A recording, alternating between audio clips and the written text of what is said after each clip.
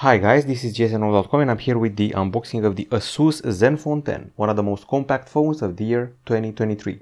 At the same time, it's a handset which banks a lot on one-hand usage, aided by a side key with smart features. Okay, so this unboxing is going to focus on the box itself, but also some of the impressions regarding the device.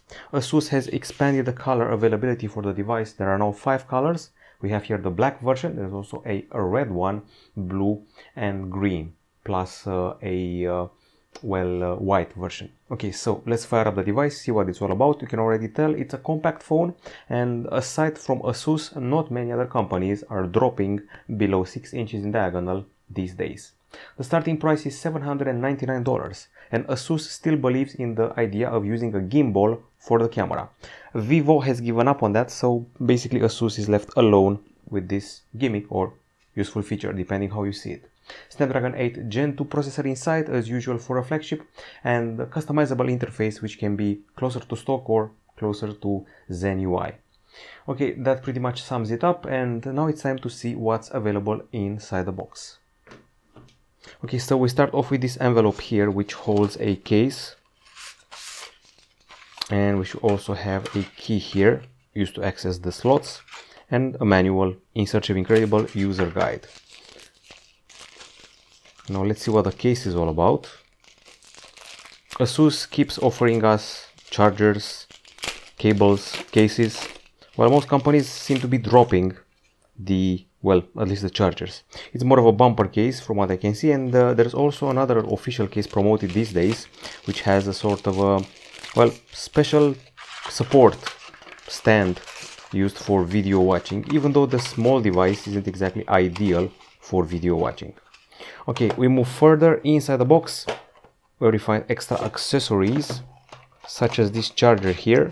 It may not be one of those impressive 200 watt or 120 watt chargers, but it's compact and offers 30 watt charging and an USB-C port.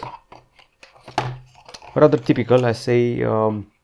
I have quite a few of those at home, 30 watt chargers. And finally the cable from USB-C to USB-C. That's everything available inside the box. It's a pretty low-key box, nothing out of the ordinary, color-wise and design-wise. And I've seen this logo before when ASUS turned 30 years old. They kept applying this logo, which reminds me of a Star Trek icon that one used to beam people up by pressing it on the chest. Okay, so back to the phone itself. I would say that the texture of the back is very grippy, but also seems to be a magnet for lint and dust. This adherent texture. Now, aside from that, it's a unique look with these two large back cameras. ASUS has accustomed us to this look even from the past year or so. Okay, so let's increase the brightness a little bit and see what the handset is all about. Once again, one of the lightest on the market, 172 grams.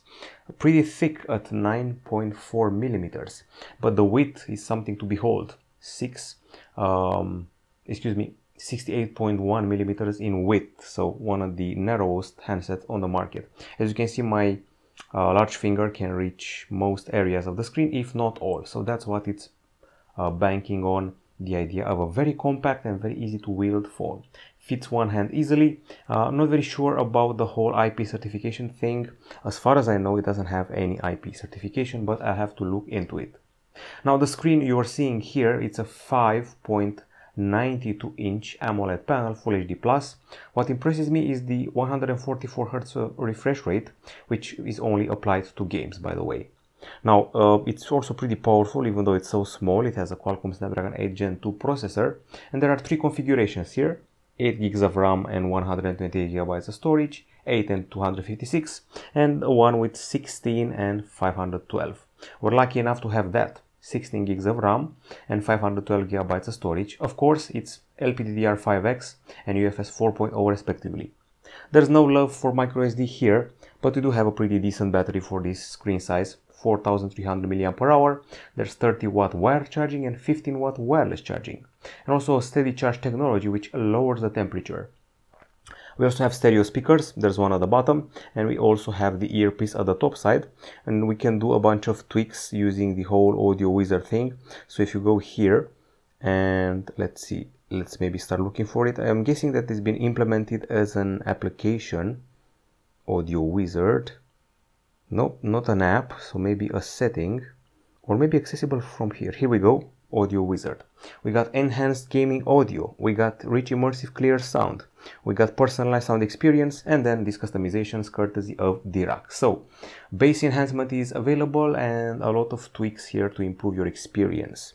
Now, aside from that, we have the side placed button here, the smart key, the fingerprint scanner in the power button. You can also swipe on it to scroll through web pages and even scroll through YouTube videos, believe it or not. On the connectivity side of things, it should be Wi-Fi 6E, but it's actually Wi-Fi 7 ready. We got Bluetooth 5.3, we got NFC and USB-C. So yeah, we have quite a few features here. I kept mentioning the side placed button without actually detailing it. So if you go to the advanced section and smart key and swipe, you're going to see that the actions done by swiping on it are the follow. You can refresh web pages, go to previous or next web pages, go to the end or home of pages, stream videos, or media previous or next. So it's a useful feature if you want to simplify your actions and gain even more one-hand use functionality. Now, it's time to talk about the cameras. Things are pretty straightforward. So the cutout here, the punch hole, holds a 32 megapixel camera, which combines 4 pixels in one to output 8 megapixel shots. At the back side, we have dual camera. The rumors were wrong. We don't have a 200 megapixel shooter. We have a main 50 megapixel shooter with 6-axis hybrid gimbal stabilization 2.0 and f1.9 aperture. The secondary camera is a 13 megapixel shooter, ultra wide 120 degrees. You're going to be performing OZO audio recording with special wind reduced sound and 3D surround. By the way, the audio jack is still here.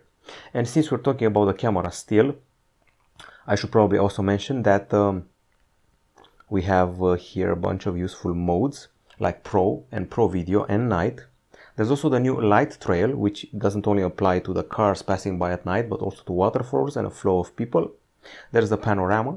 There's the Portrait here, which also applies a zoom. And by the way, the zoom is applied on this phone up to 4x by using the details from a RAW file and clearing up the shot. So improved digital zoom is available here. This is the regular photo. This is video, where you can go as high as 8K 24 frames per second. There's HDR video and adaptive stabilization, including electronic adaptive stabilization. Time-lapse and slow-mo are also part of the package.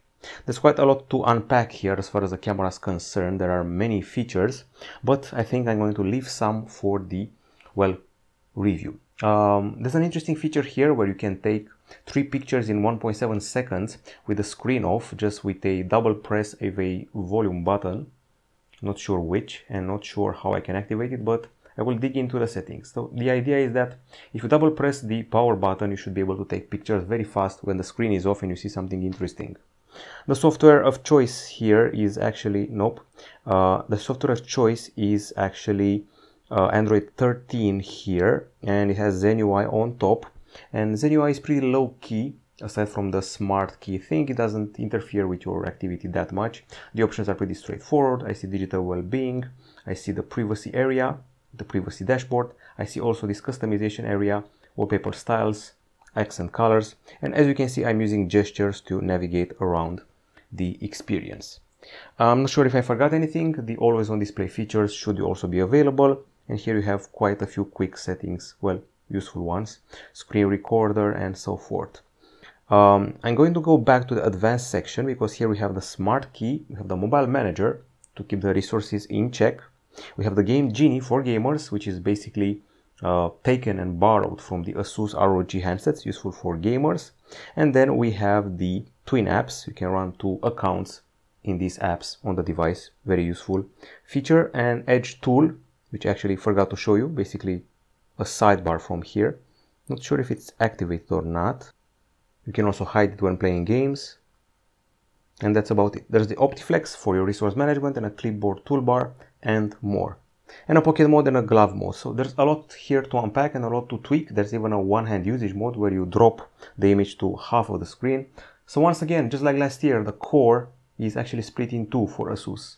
Improved stabilization via gimbal and improved one-hand use, especially relying on the, well, smart key. You just saw me swiping on it to trigger the notifications and quick settings area with a quick swipe. And also if you're in a web page, let's say we're on our sister site web page.